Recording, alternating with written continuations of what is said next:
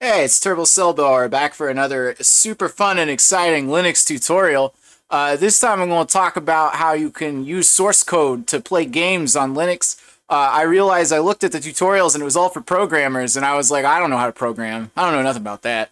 So instead, what I got here is I'm going to show you how to download a game that's just source code and how to compile that code on your Linux computer. Now, if you're using any regular distro of Linux, it's going to come pre-installed with some stuff. So first thing we want to do is we're going to want to open, so we're going to need some things. So this is a tutorial for programs that are compiled in C, which is a programming language. You don't need to know much about it.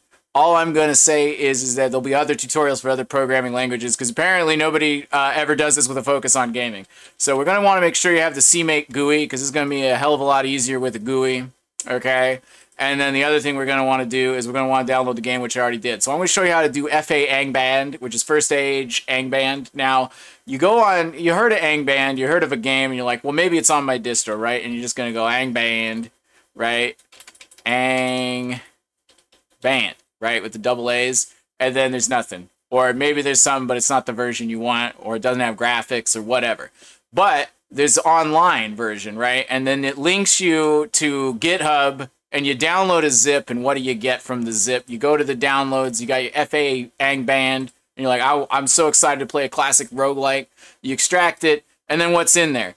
There's just a bunch of text files, some SH files, autogen, it's install.sh. Now, sometimes they do got the install.sh. You could click that. It may install, it may not. Well, I'm going to show you how to do this the way it was intended to be done, which is with, of course, Cmake. So it's a command line program that compiles other programs. But what we're going to do, first of all, I got the FA aangband main, and then I'm just going to create a new folder. It's FA aangband, I don't know, what we'll call this, build.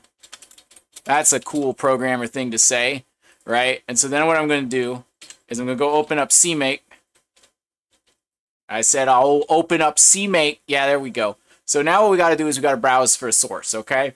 So we need some source code. And what we're going to do is go to the downloads folder, all right? And we got the main one that we just downloaded. And it's like, okay. And then where do you want to build it? And I'm going to say I want you to build it all the way here in the build folder, okay?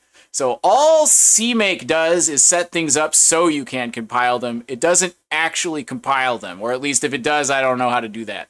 All right, so first I'm just going to go configure, and it's going to want some things. First of all, if you're using this on Linux, it's going to default to Green Hills Multi, and I have no idea what the fuck it is. The only one you need to care about is Unix makefiles, because that's what we got. So we'll use the native default compilers, and we'll finish. Oh, it's error in the process. Does not appear to contain Cmake lists. Oh, I know what happened here. We just back this up, and then we'll try that again. There we go. Error in configuration process. So this happens to me all the fucking time, all right? Because I'm missing something. Maybe I'm missing the X11 front end. Maybe I'm missing something else. So we're missing some files. So all we got to do is we got to get these libraries going. Terminal? Yeah, there we go. That's going to get it. There's going to be a lot of editing in this video because I wasn't ready for it, and I may have to redo it. So here's the problem, right? You see these dependencies, all these red things happen when you download Cmake. I got this, I got that, and then it's like, I don't know what Sphinx is. I don't know what any of this shit is. Don't have X11. Don't have the library. Don't have any of this. So what am I going to do? I'm going to look at what's missing. So we're missing, and do that path not found. So I don't know what X11 is, but let's find out, shall we? So all I gotta do is DNF search X11. Tell me if you find anything. What this do is gonna look through all my repos, and it's gonna be like, is there anything X11 that we gotta do? Don't worry about them copper repos. I ain't doing nothing illegal. Just holding an invisible can. Oh man, there's so many different X11 things that we need. So I don't know what we're going to need, but we're probably going to be needing this. So we're going to need libx11 devel. Anything that's a development file, probably that's what the programmer wanted you to have. So we'll just do sudo dnf install x11 devel x8664.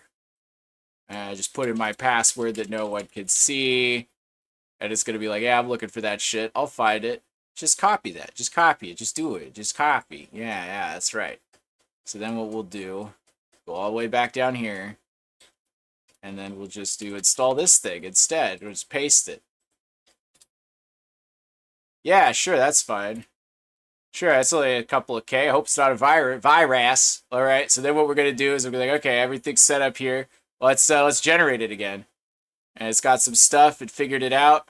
Hey, look at that. We got the X11 font. Generating is done. So if you do get those errors, just like look up those packages. If you're missing them, install them. It usually can find it. So now we got that. It's all ready to go. Okay. So now the Cmake's ready to go. It's like it's generated. It's done.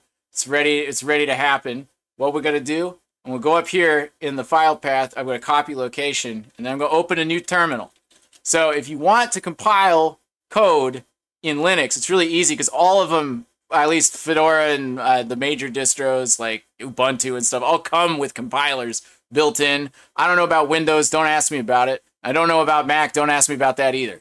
So what we're going to do is I'm going to do this, and I'm going to paste that. So we're going to go into this location. We're in main, and then I'm just going to type, oh, yeah, just make.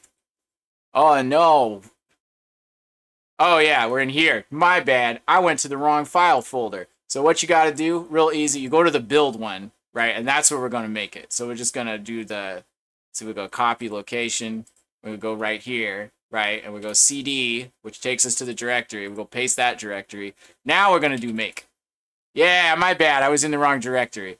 So that's the problem with doing these things. So you see how it's compiling.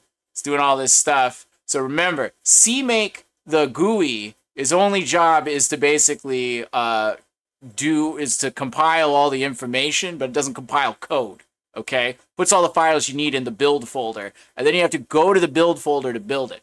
So, just to review, because some of you got to do it, you got your main, you got your build, all right? If you want to build and compile code, you're going to use Cmake. You're going to, I don't know why I'm pointing at the screen, you can't see my hand. You're gonna have the path where the source is, you have the path where you want it to get built. Then you're gonna go to that build directory and do the fun command of make in that directory. And if there's a Cmake file, it just follows that, and there we go. So we got it. So if we go into build, you'll notice there's now a new file. It's an executable. It says aangband on it. And you click on it. Holy shit, you could play it. It's there it is. This is a game. It's text-based game. There's not a lot of like graphics. Don't worry about that. But that's an example. So that's how you compile code from source. You can go to GitHub and download it right now and just try it. I have a link in the description. If it doesn't work, let me know in the comments and I'll tell you how you're dumb or something. All right, thanks for watching.